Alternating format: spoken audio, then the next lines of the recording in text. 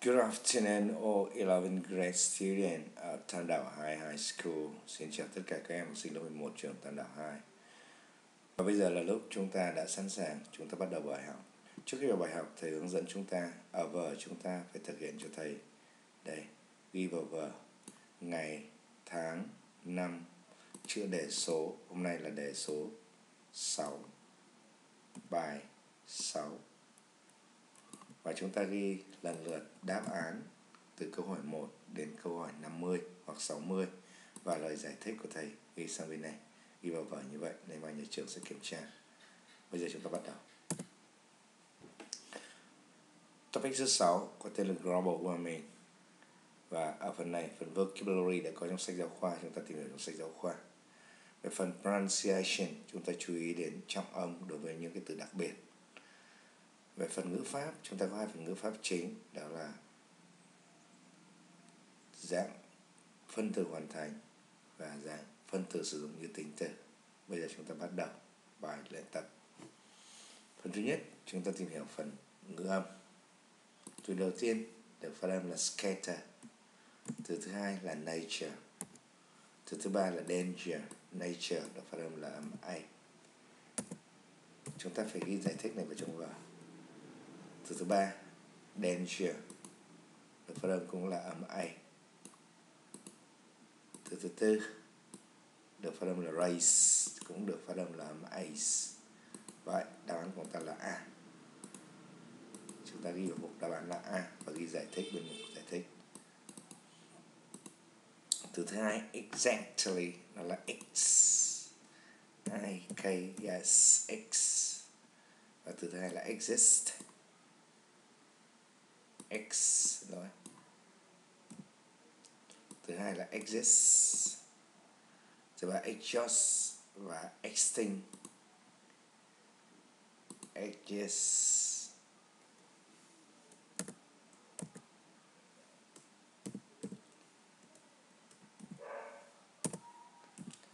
Exhaust và extinct.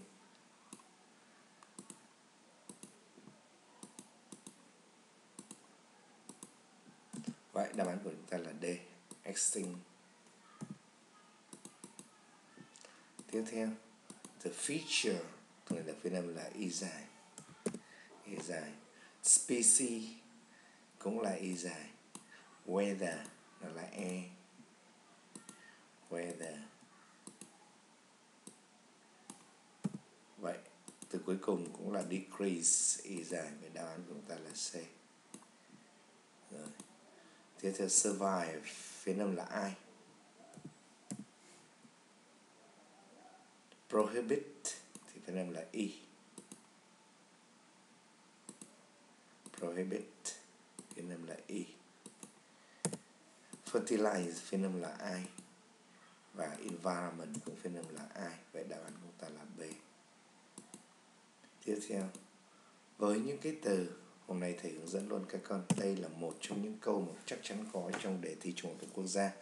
Cách phát âm tận cùng đuôi ed, có 3 cách phát âm chính.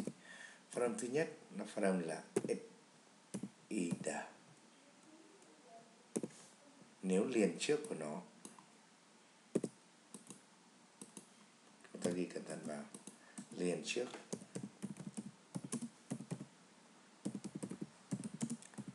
của ed là ta hoặc đà. Ví dụ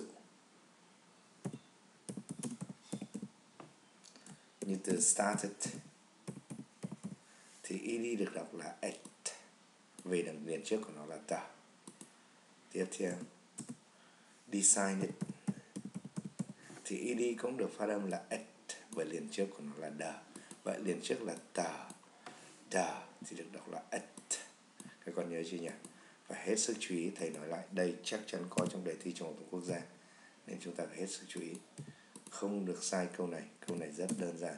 Cách phát âm thứ hai, phát âm là ta. Phát âm là ta. Nếu liền trước của nó, liền trước của ed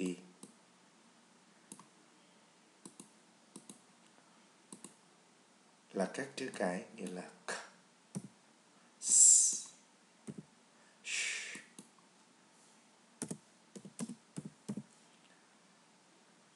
G, một số từ thôi. X,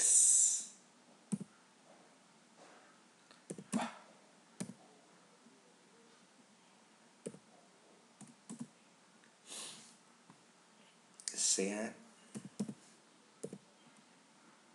Vâng.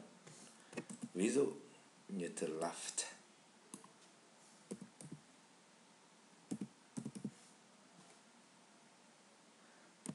nó có tận cùng là GH đứng trước ED nên là đọc là ta. Hay là ví dụ như từ cooked, đừng đọc là cooked bởi như thế nó rất mất vệ sinh. Ok. Còn lại thì nó được phát âm là đ. Phát âm là đ cho những từ còn lại. Các con lưu ý cho thầy. Chú ý này cực kỳ quan trọng. Các từ sau đây như là raised, praised, supposed, opposed, pleased, vân vân. Mặc dù có đuôi tận cùng là chữ SC, chữ SC, chữ SC, chữ SC, chữ SC, use nữa.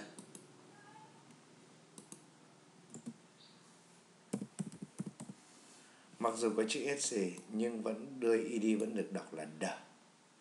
Vì sao vậy? ED này được đọc là D, D, D, D, D và D. Vì sao vậy? Bởi chữ SC đây được phiên âm là Z, lên ED được đọc là D. Đó, hết sức chú ý, cái này cực kỳ quan trọng, phải lưu nhớ, ghi nhớ. Cái này hết sức quan trọng. Đó. Tiếp theo chúng ta sang phần bài tập tiếp theo.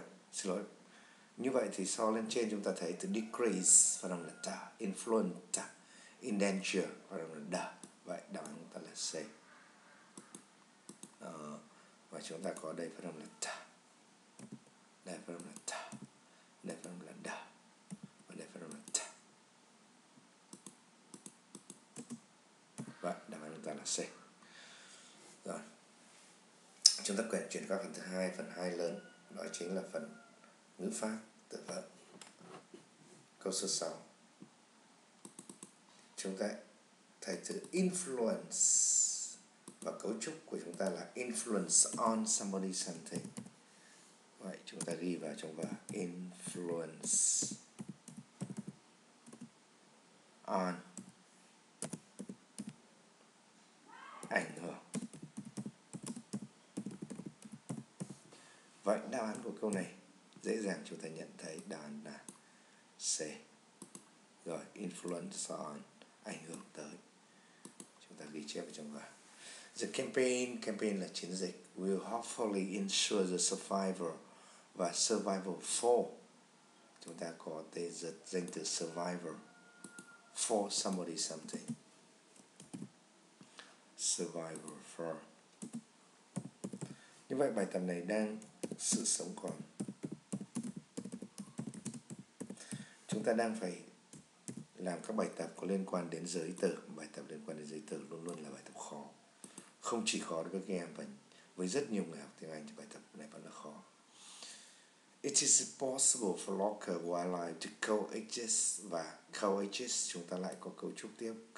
Cái tiền tố câu nghĩa là cùng, exist là tồn tại, cùng tồn tại, và tồn tại thì đi với giới từ with, có nghĩa là với. Coexist with, cùng tồn tại với. Thầy nhắc lại, chúng ta phải ghi vào vở những cái giải thích này để chúng ta còn sử dụng lâu dài. Học tiếng Anh quan trọng không phải là một câu cụ thể, mà là các cấu trúc chúng ta ghi được, các cấu trúc được bôi màu đỏ ở đây. Chúng ta chú ý cho thầy. With, on là các đáp án. Number 9. The health of our children is being, và sau to be thì ta dùng phân từ, và đây chỉ có một từ duy nhất là phân từ in danger, bị đe dọa, bị nguy hiểm. Và đáp án chúng ta ghi sau to be.